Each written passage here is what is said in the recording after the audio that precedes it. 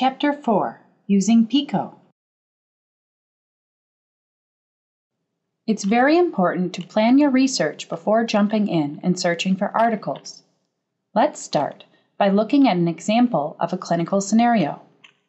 Your patient with carpal tunnel syndrome wants to avoid surgery and asks you if non-surgical treatments are effective. You have heard about various conservative treatments, but are not sure if their effectiveness has been established by scientific evidence.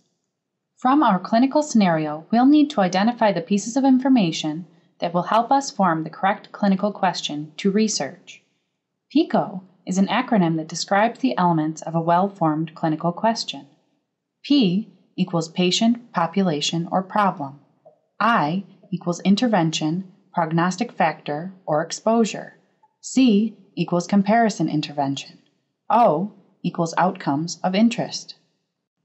Now, we'll use Pico to identify the appropriate elements in our clinical scenario, then use those elements to form our clinical question. Looking at our clinical scenario, let's identify the Pico components. Carpal tunnel syndrome is our problem. Non-surgical or conservative is our intervention.